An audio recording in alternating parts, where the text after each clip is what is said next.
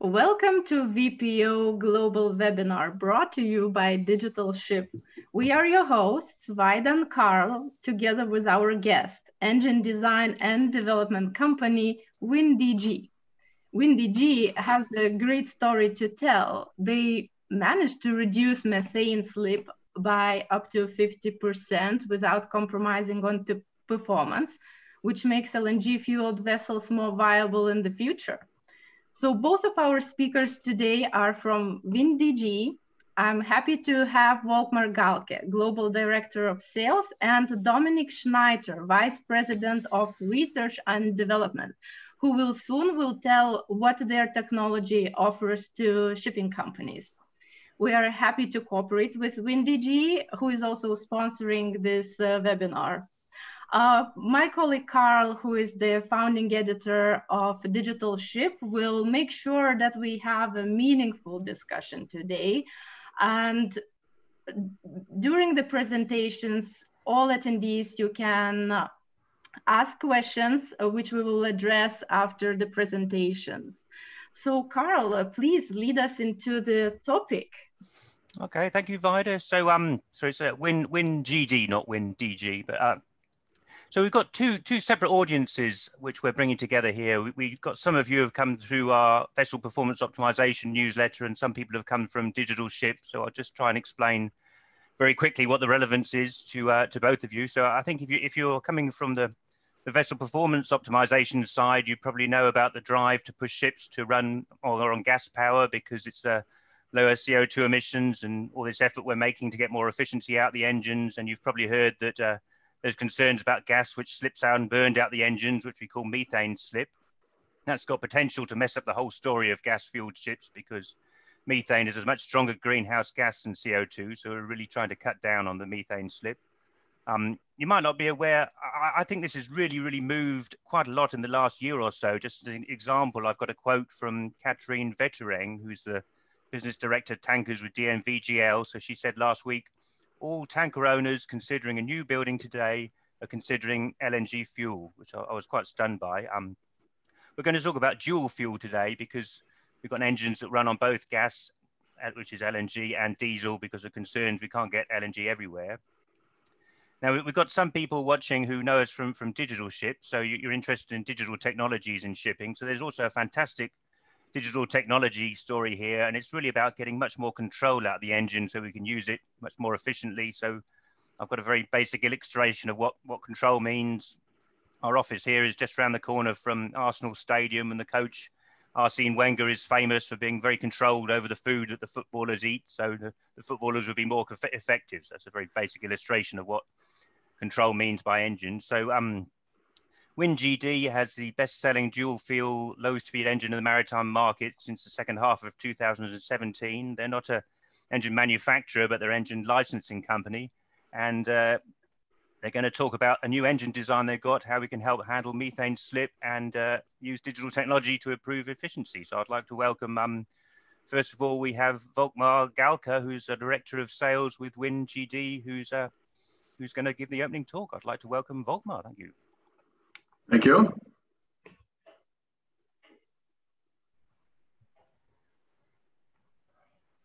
Just give me a sec, sorry. So I share my screen.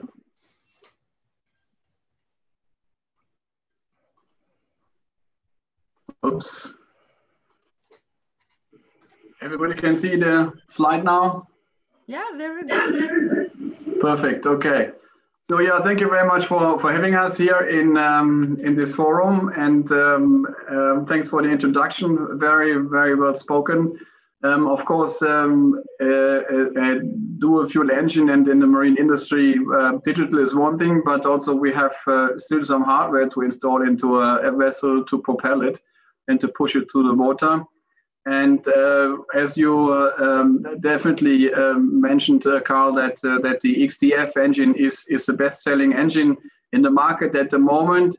We have on the dual fuel engines a market share of roughly 70%, also including LNG as fuel vessel and also LNG carriers. Of these, if we have 320 engines on order, XDF engines on order, and of those 320 engines, 80 are in operation. So we have a wide range of applications in the field. And we have approximately, I think, 730,000 running hours already accumulated with all these engines in the fleet. So that gives us really a sound basis also to say that low pressure technology is sound and is reliable and is also controllable. Of course, controllable due to digitalization and also to the control systems on the engine. Electronical engines are the basis for this, but Dominik can then later maybe go a bit more into detail on this one. Just some remarkable achievements. We started 2011 with the XDF concept development. Then in 2015, the first TAT type approval test was achieved for the first low pressure dual fuel engine. And 2020, this year, we're very, very proud to announce this, but I mean, it's already been in the press and in the social media. The maiden voyage of the most powerful Otto engine in the world. The vessel is now sailing from Asia to Europe, and it's really exciting to see this vessel with the XDF 92 in it. That's one very interesting story, but the other one is that the XDF engine is the standard choice for all the LNG carriers now. In the past, it was steam turbine and DFDE engines, but now LNG carriers equipped with two-stroke engines, the XDF engine is the standard choice. Why is that? Of course, it's also because of the emission characteristics and of course due to the attractive CAPEX with this system, with the low pressure system. Just to see here the graph you see here, it's best in class when it comes to SOx and particles. That's a very, very successful story here, especially on particles. I think it will be focused a bit more on particles in the future. And of course, the lowest NOx emissions in the market. So with the LP engine, the low pressure dual fuel engine, there is no after treatment needed to comply with the Tier 3 rules on NOx. However, with this concept, we are not resting. We have still done the tremendous efforts to develop the technology further. That's why we're coming up with this XDF 2.0 now, which is an engine concept, I would say. It's new technology on top of the XDF engine to make it more competitive. And we are, as it was mentioned by Vaida, we are reducing the methane slip, and not on with a penalty on fuel consumption, even with a reduction of 3% in gas and 5% in liquid consumption, and a reduction of 50% of CH4 or methane slip. And Dominik can also go a little bit more into detail on the technology on this. With this, I would say that the LNG is preparing the way for other alternative fuels in respect of LNG. May it be bio LNG or may it be synthetic LNG, but for us, the LNG route is the way to go forward. Having said that, I know that this is not the only way to go. We know already that the targets are quite ambitious, the IMO targets in 2050, and you cannot, or we will not, or the industry will not achieve this target by just switching from one fossil fuel to the other. LNG is, from my point of view, or from our point of view, the bridging fuel. Is not the silver bullet. There will be all other technologies and fuels to come into the picture. You see here the funnel. What I just said a little bit before is that we have, of course, the EEDI phase 1 and 2. It's quite clear. Then LNG as fuel, as I elaborated. And then we have the design parameters, hull equipment efficiency, and that's part of phase 3, which is also obvious. And then we're coming to system integration, hybridization. That's maybe the focus here on digital ship. We will also have a little mentioning here on how we do this. We have the engine digitalized. We have, of course, digital simulation tools to develop the combustion process, for example. We have a clear strategy forward on our digital tools for the training of the crew, digital tools for communication with the engine and the vessel in terms of remote monitoring. And of course, a big subject here is hybridization. And in hybridization, I see the biggest potential here that the engine room will be a more complex system. And we as WinGD, we are the experts in propulsion and energy management in the engine room. So there we widen our spectrum to also combine, let's say, PTO, PTI, battery capacities and the gensets, maybe also in the direction of looking into new technologies for gensets, and combine this all with other energy sources and create an energy management system here on a hybrid basis. So that moves also direction of smart shipping, what I mentioned before already with the digital tools on remote monitoring. For example, we have a tool called WinGD, Integrated Digital Experts, where we monitor the engine, not only monitoring the engine, but where we also see the performance of the engine, we analyze the engine, and we can, of course, then give recommendations to optimize the engine during the aging process. And of course, we can also see the components aging, so we can go into the direction of condition-based maintenance, and of course, to move on later on if there is any issues to solve the issues remotely from our experts in Winterthur in Switzerland. Or even then a step further, that will be my dream, to have a button and to drag and drop spare parts in a shopping basket with the tool, so that the ship crew can already pre-order the spare parts on the vessel. Yeah, having said that, LNG as fuel is the bridging fuel, and we as engine designer, which was also clearly mentioned by Carl, or an R&D company, we are not here to tell the market what fuel will come. Our job is to prepare the technology and to provide the technology to digest the fuel to come. And we call it X-Fuels. Very nicely goes along with the XDF engine. And from my point of view, the XDF engine here is the right concept to go further, and it's a safe investment in a flexible asset. Why is that? Because we have two processes in one engine. We have the auto process in the engine, and we have the diesel process in one engine. So that means this engine is optimized for gaseous fuels and will be optimized for liquid fuels to be injected into the engine. So that means the XDF engine is a very good basis for, of course, now LNG, but any X-fuel to come. And I see that X-fuels to come in the future, in the next years, maybe first as a drop-in into LNG or into diesel or into any kind of liquid fuel, and then later on it may take over completely.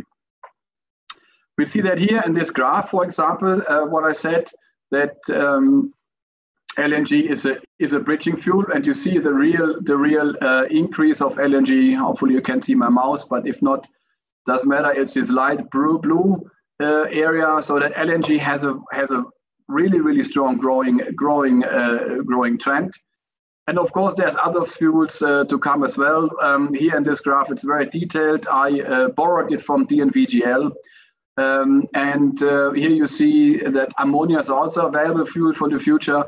As I said, we don't know exactly which one will come, but definitely LNG is the right decision now at the moment to invest in. On the parallel side, there is another forum in New York now discussing on ship owners, and I just heard a comment that the infrastructure is not available, and I think that's a bit too short-sighted, because the LNG bunkering infrastructure is growing. There was latest the announcement of a bunker vessel with 18,000 cubic meter capacity. There's a booming market on LNG and bunkering vessels. I think the infrastructure issue will be solved pretty soon. So the summary here for that slide is LNG is the way forward today and for the next, let's say, 1 or 2 engine generations. And of course, LNG is the best technology, a dual fuel technology for other fuels to come. And then what I said before, especially with the Otto and diesel cycle in one engine, really the basis of this engine is flexible. So for the Otto cycle, we would say it's optimized for gaseous fuels. And with the diesel cycle, we are optimizing for the liquid fuels. And we are not resting, as I mentioned before. We're pushing the boundaries, and we're pushing the boundaries in development. We have already announced on the CMAC conference that we will have another technology being developed, VCR we call it, for more optimized consumption figures in liquid mode for the XDF engines. We're further developing other technologies to reduce the emissions and the fuel consumption also on the gaseous side. So there's not an end at the moment. We're still continuing there. And yeah, these new features, the new features, they are under development, and we will, when the time is right, come out with those technologies to explain to the market and make them available for the whole industry. So just to close my little introduction here, with this XDF concept, and as I mentioned in the beginning, lower capex, that's a very important issue here. And also on maintenance costs, we are with a low pressure engine best in class. So having said that, low capex, optimized operational costs, being flexible on gaseous and liquid fuels, I think that the XDF engine is the right technology to invest in. And with these words, I would like to hand over to Dominik, and I have learned that Vaida will shut my presentation. Perfect. And yeah, Dominik, please get into a little bit more in the details of the technology, and then later on we are here for you to answer questions. Thank you. Yeah, thank you, Volkmar. Very good introduction. I will load my presentation and move on from here. What Volkmar nicely said is actually that we face some challenging times in technology, and it's not too clear in which way the fuel developments will go. And before the industry can agree on the new fuels, we will for sure see a variety of fuels. And what we try to do here at WinGD is to provide the technology to deal with all these fuels coming. So the XDF 2.0 is actually a step into a technology that allows, of course, an optimization of the LNG burning engine, but it's also a base for some future fuels that are discussed. Technology becomes available, and we can then utilize this technology in case some other fuels appear. So what is the XDF 2.0 doing?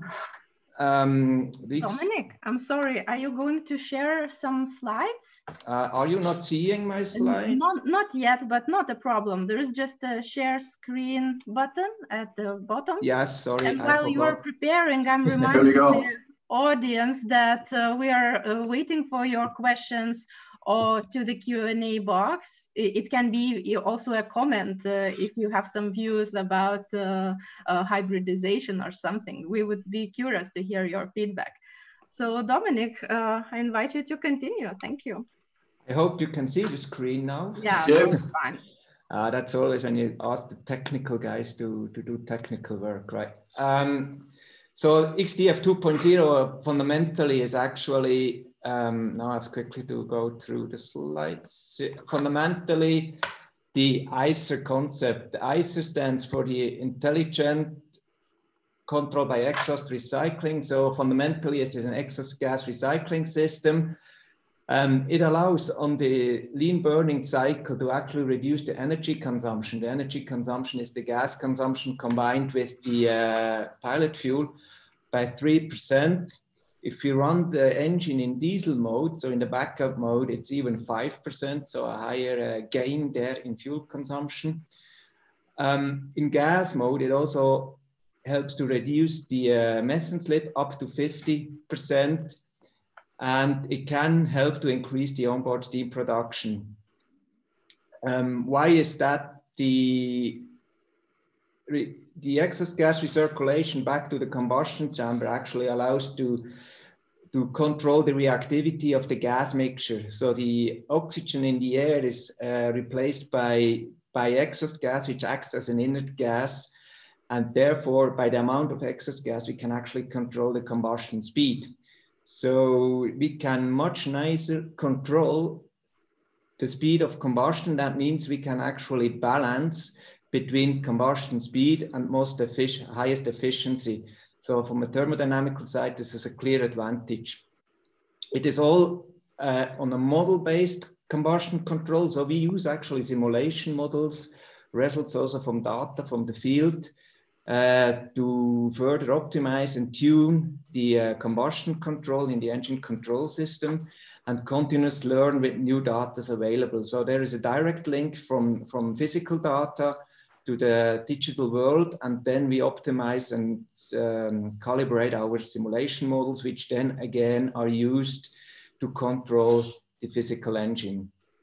For that, we need actually a new control system that is able to handle that amount of data. So we just rolled out a brand new control system, device control, WinGD intelligent control electronic WISE. And this is at the same time a fundamental base for the wide system just introduced by Volkmar. So if you combine the engine with device control with the wide function, the digital expert function, it can be even linked to a route and weather planning tool or a fleet management tool. And we can help actually to optimize the energy management on an individual ship or on the entire fleet. So this is our aim, where we're going, and piece by piece, the fundamental infrastructure becomes available. ICER technology, to come back on the physical engine, as I already mentioned, the ICER actually reduces the reactivity of gas and air mixture by oxygen replacing through carbon dioxide. So this allows to achieve, this allows that we can actually apply higher compression ratio, which in terms help to reduce the compression energy while having the same or increasing the expansion energy. So as a consequence, the mean effective pressure and therefore the efficiency of the engine will increase. So with low reactivity of the gas mixture, we actually can go closer to the limits and more accurately control the combustion. That allows then to have a higher efficiency. The ICER technology consists of a low pressure exhaust gas recirculation path with the exhaust cooler. This system is very simple. It's a low pressure system in a bypass stream. Hence, it's an easy installation. It doesn't need blowers.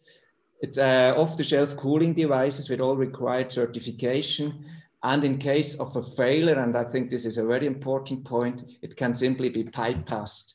So if there is an issue with water cooling, a leakage or so, you simply bypass the device, which is, of course, if you have a high pressure EGR solution directly on the engine, not so easy. The water would rather go directly into the engine, into the combustion chamber. Here, this risk is not existing because it's a simple bypass stream. You can see that here on this schematic drawing. I also try to use the mouse or the laser. The exhaust gas from the receiver is going through the turbine, and at the low pressure side after the turbine, there is a back pressure valve which controls the amount of exhaust gas flowing back through a microeconomizer that helps to produce further steam, to the cascade exhaust cooler that cools down the exhaust gas, and then back at the compressor side into the engine. So again, if you have a failure of the ICER system here on the left side, you simply close this valve here and this valve before the compressor, and you have no risk of any water or any contamination going into the engine, you can actually repair whatever repair needs to be done and then restart the system. Very nice, simple, and easy to understand. On the water side of the ISA system, we have a circulation tank and the cooler that of course cools back the water because this is heated up by the exhaust gas. If you run in gas mode only, the risk of contamination is very low. Nevertheless, you can actually connect that to a bleeding line, and you could connect either to the water treatment system, but we are also convinced that you can actually discharge directly overboard such water because the contamination is so low. It needs to be monitored, however. So summarizing a bit, the XDF 2.0 impact on our portfolio. It's very clear with the introduction of the DF 2.0, we enter actually a new technology age, and we roll it out to the portfolio. Many projects are being discussed. There's a big interest on customer side already, and we try to meet expectations with making data available. The general technical data are available now end of this month, and also a lot of the detailed designs and the installation drawings, etc., are becoming available. Again, the technology is reducing fuel consumption and emission further, and therefore adds to the sustainability of this lean burning technology. As already mentioned by Volkmar, the XDF is best in class in terms of emission, and here you cannot emphasize enough the levels of toxic emission like NOx and SOx. In fact, we measured NOx emissions at 10% of IMO tier 3 level, and SOx are hardly existing. And also the PM, particulate matters or black carbon, is further reduced with such technology. So in terms of global warming potential, methane slip can be reduced, as mentioned, by 50%. And also, if the IMO agrees to add the particulate matters, the PM, to the carbon count, here we have a clear advantage compared to diesel cycle. And it has to be expected sooner or later that black carbon will be added to IMO regulations. And also for global warming potential, the engine has a huge potential, or the technology has a huge potential. So we safely claim that actually the DF 2.0 is ready for the next regulation step, which is being discussed at IMO or the European Commission level. We are not too afraid of these steps. We can maintain easily with the LNG burning engine already. To move on, as already mentioned by Volkmar, we have more than 320 engines orders, 18 service, 730,000 running hours, almost all important segments covered. And again, the big advantage in our view is the combination of diesel and Otto cycles. So we are very well prepared for future demands of future technologies or fuels. We are now currently collecting a wide experience of lean burn combustion with the various ratings, various gas qualities, almost all possible operation patterns, and utilize the data for future technology product development. So there's a direct feedback loop into our development work from the data collected on board. And this XDF technology combined with the new control system is actually the first time in history where we can make such a direct link and utilize real operation data to optimize our development cycles. So we no longer have to assume things, we have hard facts, and this gives a big advantage, particularly also addressing the energy management, which was mentioned by Volkmar. Also, thanks to such intelligence and knowledge, we were able to run the LNG cycle, the gas cycle, down to 5% engine load. We have learned from our operators that if they invest in a gas engine, they want to run on gas all the time. So we've continuously optimized to achieve lowest possible loads and earliest possible transfers from diesel to gas. You know, by IGF code, the maneuvering needs to be done in diesel, but the transfer is done as quick as possible so they can really operate on gas. Another advantage of our position here is our close integration with the shipyards, ship designers, engine builders, where we can actually optimize not only the engine, but also the peripheries of the engines, and therefore actually start to become kind of an integrator when it comes to the main engine room. So to summarize a bit the slides, the key to getting to 2050 IMO targets is actually industry-wide collaboration, where we also see that WinGD is in a good position. We have developed the toolboxes needed, so we focus on the engine primarily, and there we have a particularly fuel toolbox where we actually include sequences of simulations, experiments, simulation, experience of different fuels and combustion cycles, or even mixed cycles. So we can actually offer a good solution there on a very early stage already, looking at fuel qualities, do the fuel analysis, derive from it the combustion properties, the ignition properties, use our spray combustion chamber, constant volume chamber with optical access to actually understand this fuel better, and then use the results of such investigation in the simulation to come up with a theoretical study which are very close to the reality already. We do understand the complexity of the various stakeholders, and as Volkmar correctly said, we are not in a position to decide on the fuels to come, but we are in a position to provide the technology, and we're confident we can meet this expectation. And once we have chosen to support one of these fuels, then of course we can also guarantee the full life cycle support, so said from cradle to grave. So the journey to 2050, it's very clear it needs all stakeholders to come together for a success, but we see WinGD as an important partner in this journey. We can provide all the knowledge needed for the combustion of the fuels, and we also expand our knowledge for the digital world, so we can actually use our data being very close to the main consumer on board, the main engine. We can use this position to further optimize ship propulsion in a very energy efficient way. So that was my part of the presentation. I hand back to Vaida, I guess. Yeah, no, that's great. Well, thank you very much. So just to encourage the audience to put questions in the Q&A box, I thought a sort of warm-up question to start off with.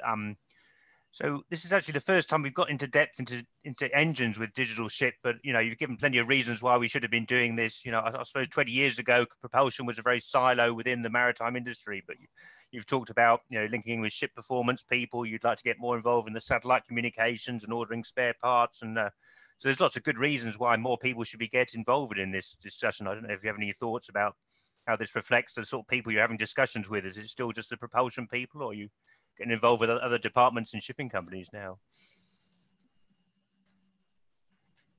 Volkmar, maybe you're as a sales manager, maybe you'd like, it's a sales part, which is interesting, I think, isn't it? How your customers are.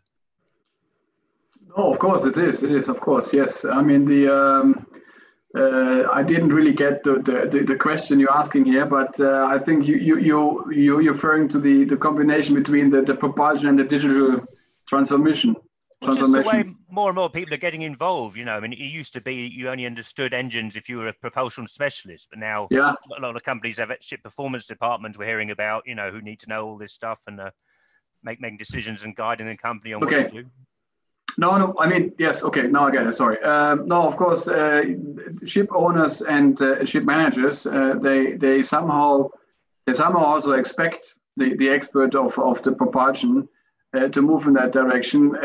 I think we are a little bit of front runner here in this respect, because we have started this quite early, and I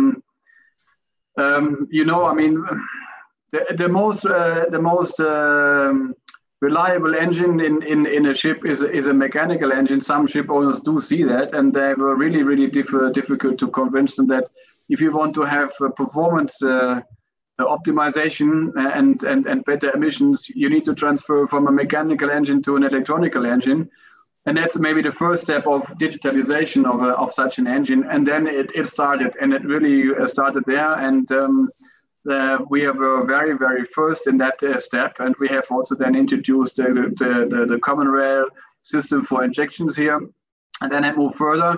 So we started now, as Dominik mentioned, with the new control system, which is also heading in the direction of digitalization, because we need more. We have more complex signals, more complex engine rooms, more digital tools coming into the engine room. So also the engine needs to be integrated, and also the engine needs to deliver more functionality on a digital platform. We have this wide system, which we discussed for the remote monitoring and optimization of the engine. We have a digital tool to train the crew, because as I mentioned, the engine room will be more complex, and the more complex the engine room will be, so the requirements for the crew will be more demanding. And that's always the case, that crew needs education. And in the past, we could show the crew how to unscrew a pump or something like this, and to disassemble and assemble a part and fix it. But we never could simulate something. And nowadays, with the digital tools, we can also simulate, for example, a complete blackout. So it's dark. It's really, the whole engine room is dark, and then they have to start pumping. They have to simulate we simulate a fire in the gensets on the power supply, and then the crew has to go and pump by hand, build pressure up, and start the emergency generator, and then start the whole engine room again until the main engine is running again. So you couldn't do that in the past. So we can really build in scenarios to train the crew due to the digitalization, and having that now somehow not really established, but it's on the way to be established. And as Dominik said, with all the tools there, we can nicely fit into all this digital and smart shipping concept for weather routing, or whatever, for trim optimization and logistics optimization, bunkering optimization. So that's all fits in there. And also the measurement of the consumption, the measurement of the emissions, that will all be optimized on this. And we need a platform to handle all these signals, and that's what we're developing and working on. We're introducing into the engine. Oh, okay. So we've got 3 questions about methane slip. I guess this must be what the audience is most interested in. You started answering on someone typing here. Dominik, would you like to? I mean, maybe you take all of those. Yes, exactly. Actually, I started to answer. Very good questions, actually. The one I already answered was, well, how to measure methane slip. There are, of course, special devices for that. The lab devices, they're also not actually extremely expensive. These devices, they take part of the exhaust stream, and they then analyze in a spectrum analysis the different matters in this exhaust. And methane, CH4, is then defined as parts per million, so ppm. And with that knowledge and a very accurate knowledge of the exhaust gas flow, volume flow, we can then translate this in grams per kilowatt hours. So this results, that was another question now in current XDF 1.0, so the first generation, we had a methane slip averaging around 2 grams per kilowatt hours. And now with XDF 2.0, as mentioned, we reduced that by 50%. Yeah. So we go down to roughly 1 gram per kilowatt hours.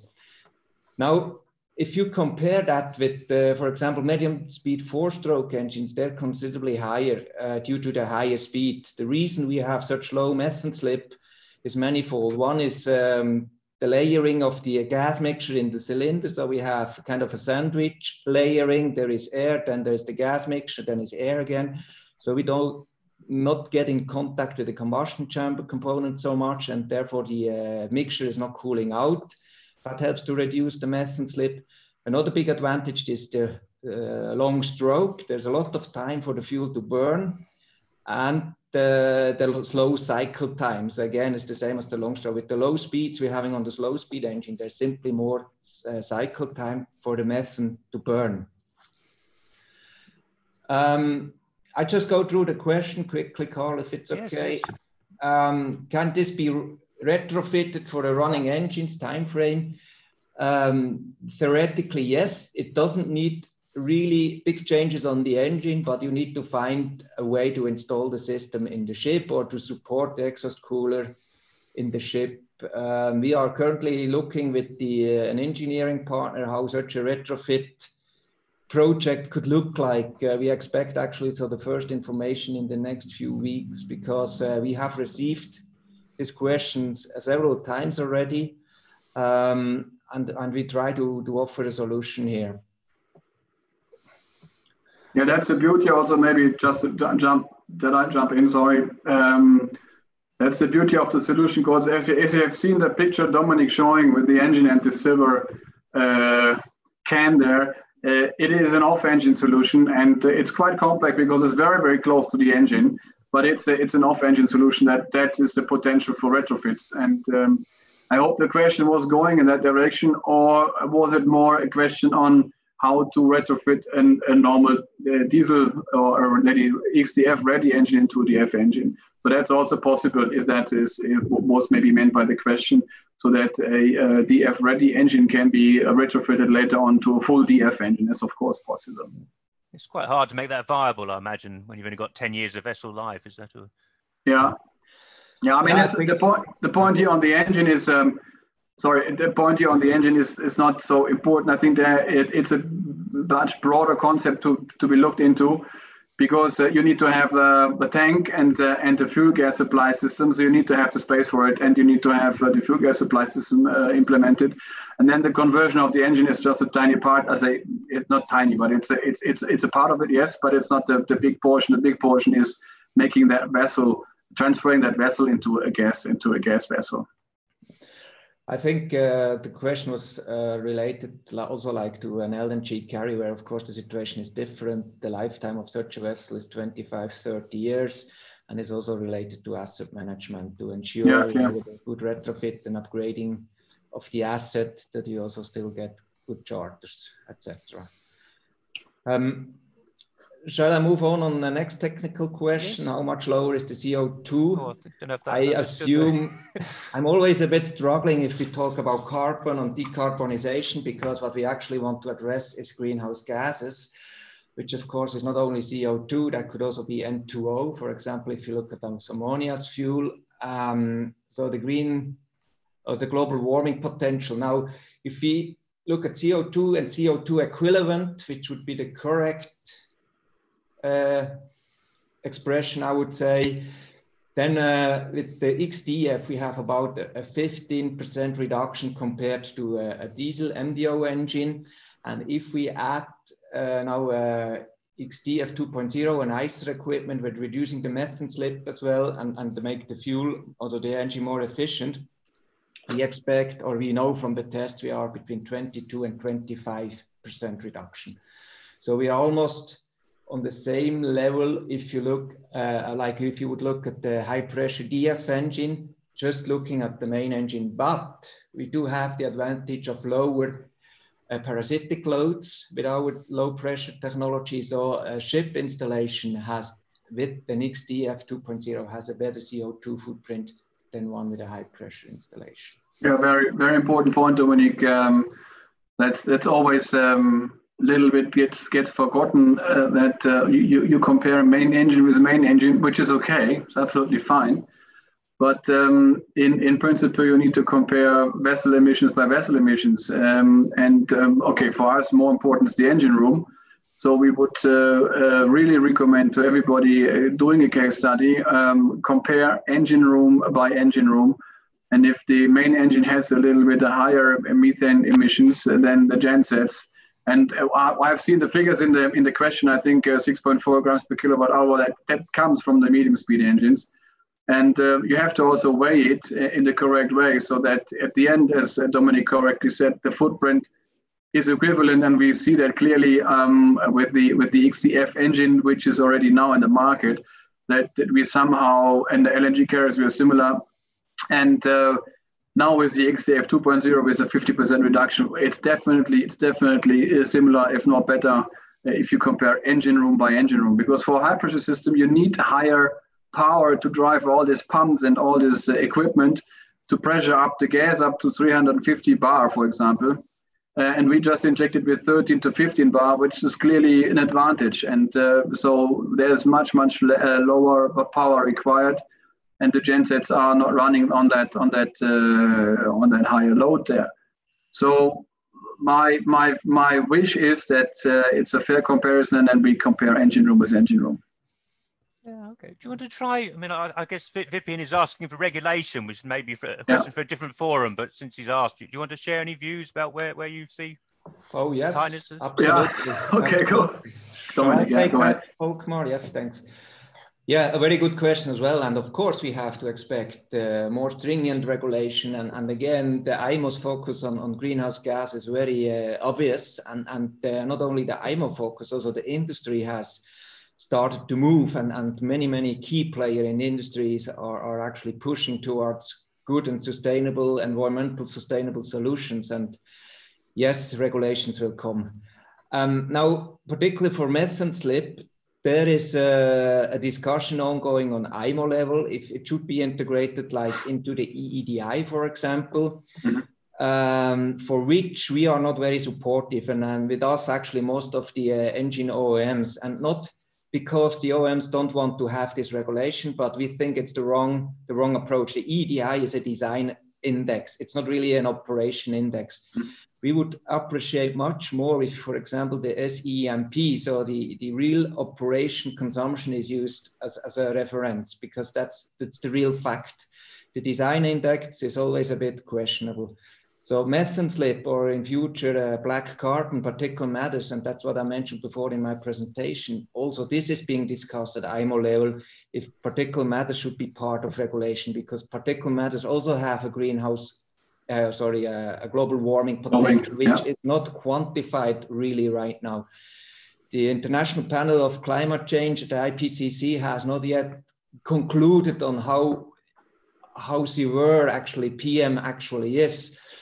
And there the diesel cycle has a real issue. So we have to be quite careful with choosing the one solution versus another based on expected regulations. So the task is really to scope with these regulations, embrace it, and say what we do about, and that's where we see our role. So, and we are absolutely convinced that in the long term, and all the discussions going on, that the low pressure cycle is the better cycle, that has the better future than a high pressure cycle burning the gas fuels. There was a connecting question to this, Dominik, saying why, if it's not regulated now, why shall I invest in it? And yes, of course, it's an investment. This technology doesn't come for free, and it's an add-on on the engine, and that has to be somehow also being financed and paid by the ship owner. But what we see, I mean, we can't answer that question, because first of all, it's not regulated. Second, we are, as we said, we are a technology provider, and we trying to put the market requirements into a product, and that's one of it. And but we hear it from the LNG carriers. We get a clear demand from. I mean, first we discussed this, and we opened our books, and we talked to one of the most famous LNG carrier community in Greece, and they all screamed and said, "Yeah, we want it first," And so it's a demand of the owners to move into a green direction, or a green-rich direction, and so that's the demand of the ship owners, and I see that they're willing to invest in it, and it's a good way. And being prepared for the regulation. Yeah. You're mute, Carl. Carl, you're muted. Oh, I'm sorry. No, you're on. Okay. Yeah, so there's a lot of talk about ammonia. I understand ammonia is like diesel, so you can just use that straight away. You can use LNG straight away. I don't know about methanol, if that runs like diesel, but keeping ship owners' flexibility, I suppose that's what they really want. So they can do that with your engine. Exactly. That's, I would say. Sorry. Go ahead. I'm just reading the questions which we see here in the Q&A, and it's a very good question again. I mean, how is the XDF engine's readiness for future fuels? And that's exactly what we try to emphasize. Whatever the fuel, whether it's hydrogen, whether it's methanol, whether it's LNG, whether it's ammonia, we have to a hydrogen-based fuel. It could be ammonia, it could be methanol, it could be ethanol, it could also be synthetic LNG. But beside hydrogen-based fuel, there are also the biomass fuel, which we cannot completely neglect. They will also come, and they're more like diesel-like fuels. So the XDF fundamentally has both cycles. It can burn gas-like fuels in a pre-mixture approach, or diesel cycle fuels with a diffusion cycle. So where we inject the fuel into a high compression end temperature where it's ignited by the compression instead a pilot system.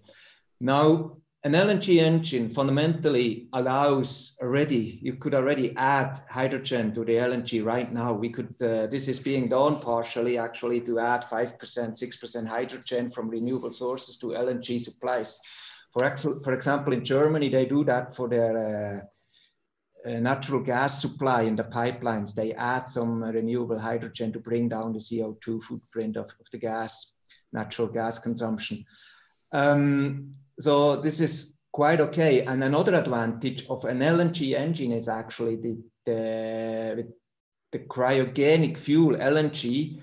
Part of the installation is already available. So, I mean, the LNG is somewhere around minus 160 degrees Celsius. Ammonia, if you want to use it liquid, is minus 30 degrees or 30 something degrees. And so the system fundamentally is there. It needs adoption because ammonia is toxic. It has its disadvantages. You need to do something, but it's not a fundamental change of an approach. So from a fuel handling side, ammonia could be adapted to LNG burning ships. However, the energy content of ammonia is about half of LNG, about 4 times less than of diesel. So your volumes need to be increased. The other nice thing of ammonia, you can actually start to discuss, do I inject it liquid in a diesel cycle, or am I gonna use it in a gas state? And their investigations are still ongoing. What's better, one of the properties of ammonia is that it burns very slow. So we have a slow cycle, long cycle, slow speed. I think the 2-stroke slow-speed engine is kind of privileged to burn ammonia, and ammonia is kind of privileged for handling and transportations. There are regulations in place for shipping, and so on. So yes, the engine will not be the challenge, whether it's for ammonia or for methanol, which is likely to be injected like diesel. The engine will not be the challenge. We can handle that. The base research is done. It's available. If the fuels becomes available, the adaptation on the product is a rather short-term exercise. I would say 1-2 years. Some projects are already running with different fuels. So the engine can be adapted. The bigger challenge is on the fuel handling side, and particularly on the fuel availability side. The infrastructure is not in place. The investment in these renewable sources, they need to be doubled and tripled, that we have enough renewable energy sources available in 2050 to meet the IMO demand. And this is not in place. So the political incentives, they need to come now. It's not a technical question, it's a political question. Yeah, it's also, I mean, the ammonia available today is only brown ammonia, and you need to get it produced by renewable energies to make it, let's say, green. And also with the other fuels, X fuels as we call them, renewable energies have to be there. And I was just doing an exercise with a colleague and calculating what kind of gigawatts you need for producing the X fuels for the future, and just for the fleet, for the world fleet. And we came up with a rough estimation of two times the gigawatts as whole Germany on renewables to produce the fuels for the X fuels for the shipping industry. Please send me your feedback if that calculation might be right or not. I'm open to correct it. And but it's massive. It's massive, and we have to massively invest into these renewable energies until we get greenish X fuels out of it. Made ammonia, made methanol. Then also methanol has a potential, but yeah, as Dominik perfectly explained, we have to see, and we are prepared.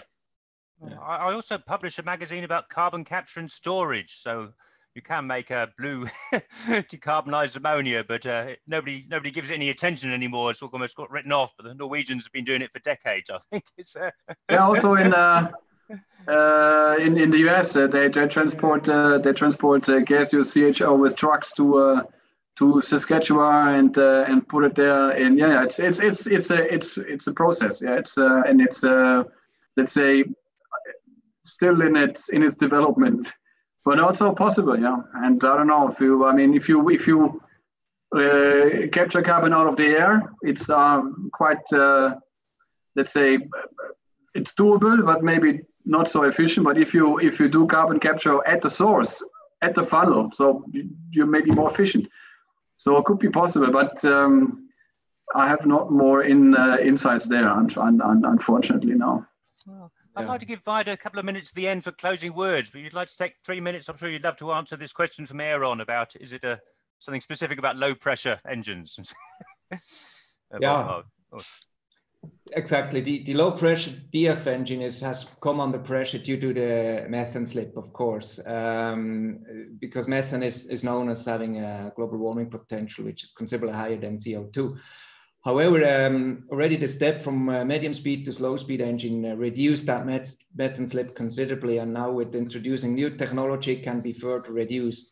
And of course, it has a high research technology focus to further reduce that. So DNVGL was recently stating that actually methane slip related to the combustion engine is in the near future no longer an issue. And that's not a statement made for me. That's in one of the presentations DNVGL was giving. And I think it nails it to the point. I mean, again, we have to address gases that have the potential for global warming, and there are many different species, and to focus on one or another is wrong. We have to look at the total picture, make the total emission balance, toxic emission.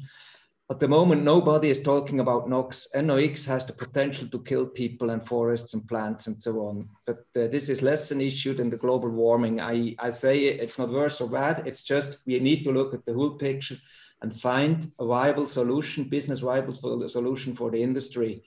And there, we as WinGD, we can only offer our expertise and our capacities to research and come up with proposals or supporting proposals from others in a way that we have a good future, which at the end saves our planet. I mean, everybody is interested to do that. And that's the clear target here. I think he's specifically asking, is methane slip something connected to low pressure engines? Because I think it used to be, but it's not anymore. I don't know if you... Yeah, what was the question? Is the obstacle, right? Yeah. Yeah, well, that's why I said, please, okay, as Dominik explained, there is a cycle and thermodynamic reasons for it, but compare the engine room with the engine room, and then you see the result. That's the simple answer to that question. And there is another methane. Methane is a natural gas. Biomethane is existing in the atmosphere for decades, from agriculture, from crops, and so on. And these emissions are actually considerably higher than the emissions from transportation. So we also have to put it a bit in rational. Nevertheless, again, we are focusing on it. It's important that we become sustainable also with our industry, and we see ourselves as a part to achieve this target. So if you very nice closing words, and maybe if you want to reduce methane slip, then eliminate next weekend the T-bone steak, and then we reduce the methane slip on meat production. And as Dominik said, put it in perspective. I don't know, the first LNG drill was done in 1800 something from a guy called Church. And they didn't really make money out of it, so they just walked away. And that hole is still somehow emitting CH4, and there are somehow millions of those holes in the earth and emitting CH4, unfortunately. But that's also something to put into perspective. But as you said, Dominik, we are working on it. We are working now with XTF 2.0 on it. We're not stopping here. We said we're not resting. We're also going in the direction of further reduction and further optimization. And all this data is available on our homepage, and the GTD is called the General Technical Data, and the methane emissions are also included in our consumption figures, performance figures, and having said that, is methane emissions for us is a must to tackle because it's going into the consumption figures. So we want to reduce the consumption figure as well. So that means emissions and consumption figures we will reduce, and therefore we will reduce also the CH4 emissions. Well, I'd just like to hand to Vida for half a minute of closing words. Cheers. Thank you, Dominik and Volkmar, also WinGD for sponsoring this video. We are grateful for everyone who decided to spend this 1 hour with VPOGlobal webinar, and we hope that you learned something new, what engine design has to do with vessel performance and the greener future of maritime industry. We hope you will come back here next week. On Tuesday, we will be talking about how to select your satellite provider. Thank you very much. Take care. Bye. Bye-bye. Bye-bye. Bye-bye. Thank you. Bye-bye.